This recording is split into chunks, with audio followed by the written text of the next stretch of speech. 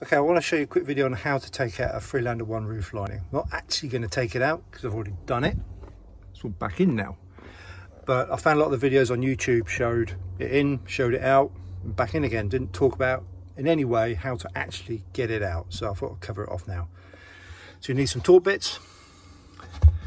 You need a, what do you call it? Trim tool for pulling out some of the plastic. You need a 13mm socket, a 7mm socket, Phillips screwdriver and a 9mm spanner. So first things you want to do is remove this plastic trim along the bottom of the rear door. 6 torque screws, 2 each end and 2 in the middle, and just pull it straight up and it will pop out. Next thing you need to do, we do need to get these quarter panel plastics out of here, but we need to take the bottom quarter panel out first. So these cargo net hosts, they just twist and pull out. Pull out the light, disconnect the wires. There's a Phillips screw in the top there. Disconnect the seat belt, and then you allow that to lift and pull out the panel. You don't need to remove this. There is a, once that's off, you'll see on the back of there, there's a bracing bar, black bracing bar, which goes across and screws into the side of the bodywork there. Undo that and it'll just drop down. You don't need to loosen that at that end, it's on a pivot. So just 13mm, undo it, just let the arm drop.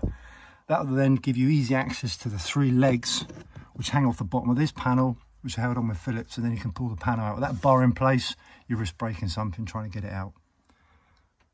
Fingers in behind here, so remove all the door trims. They just pull off, remove them, drop them down out of the way, fingers in, pull it out. It's important to note to remember to pull that quarter panel towards the other side of the car, not in towards, not that way, but directly towards you, because the posts here go in this way. If you pull it at an angle, it'll snap one off, as I found. So pull it out that way. This rear door trim here doesn't come off. I couldn't work out a way of getting it off without removing all the plastics. I certainly didn't want to do that. So it's a little bit fiddly, but it is possible. So repeat for the other side. So you need to undo the seat belts, that's a T30, to get them out of the way. You don't need to remove anything on the cargo nets. They're just held on with little plastic bolts, little plastic screws, stud things with like a steel nut on, encapsulated nut on the other side. Pull out the light fitting. When you're ready to pull the roof out, use your trim tool to lever out these plastic things. So get in behind there, give it a little lever and they'll pop out. With the door handles, when you take off these end covers, don't just pull it because you'll break the little lugs off. Just pull out the top, pull out the bottom, and then you get access. And that is what I use my what size is it? Yeah, 7mm socket to get them out. When putting it back together, these plates might turn, so just make sure that the shoulder is on the inside, because that allows the clips to go back on nicely. Well, you've got them off, give them a clean in the washing up bowl. That's what I've done. All the front visors are held on with torque screws.